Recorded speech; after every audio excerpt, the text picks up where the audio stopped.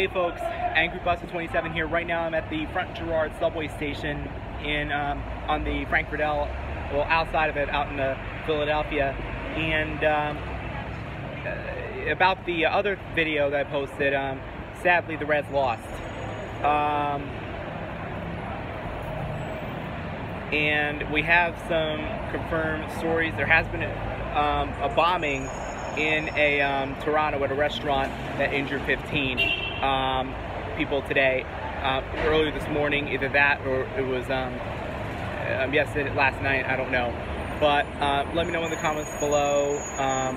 I'll post the article, and